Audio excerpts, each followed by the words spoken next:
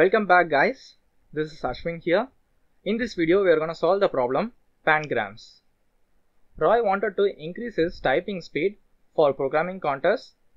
His friend suggested that he type the sentence, "The quick brown fox jumps over the lazy dog" repeatedly. This sentence is known as a pangram because it contains every letter of the alphabet. After typing the sentence several times, Roy became bored with it, so he started to look for other pangrams.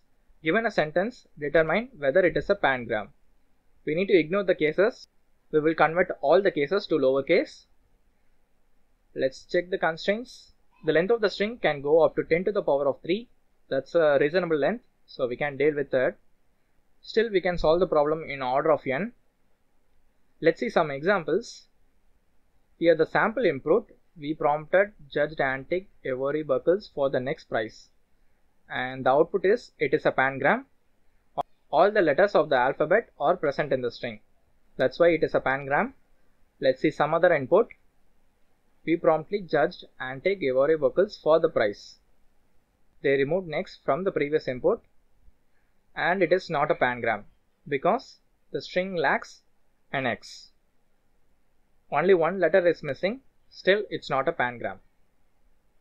Now, to solve this problem, we need to check all the letters are present in the string. First, we are going to convert all the characters to lowercase, and we are going to use the set operation.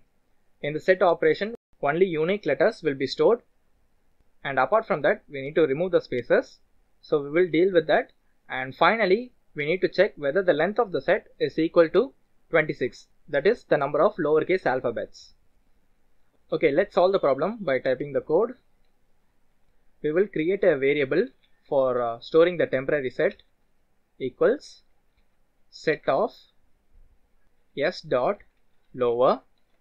It will convert all the characters to lowercase, and we are using the set operation to find the unique characters. From the set, we are removing a blank spaces. I am creating a set with a blank space. This subtraction operation will remove the blank space from the string. Now let's print the string to see what's in there. Print temp, run it. Now it shows some error. It's not a problem. All the unique letters are listed here, and we are also remove the spaces from the string. Now we need to check for the final condition. This is create a set with unique characters. Now for the main logic,